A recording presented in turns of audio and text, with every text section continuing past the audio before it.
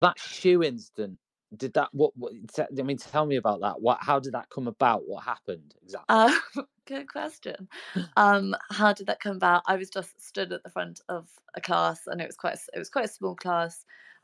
They were kind of the SEN class, and one of the boys at the back decided that he was going to throw a shoe at me.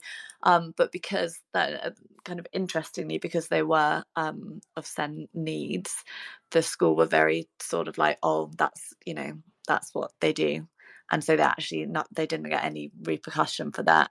And I would At say all? that at all, at all. And that was, yeah, that class would, that call me all sorts of things, but because they were the SEN class, they kind of got away with it, which isn't really what SEN means. Kind of they need support in learning how to behave, just as much as they need support in kind of how they learn and things like that. But I don't think the school quite, yeah, got that.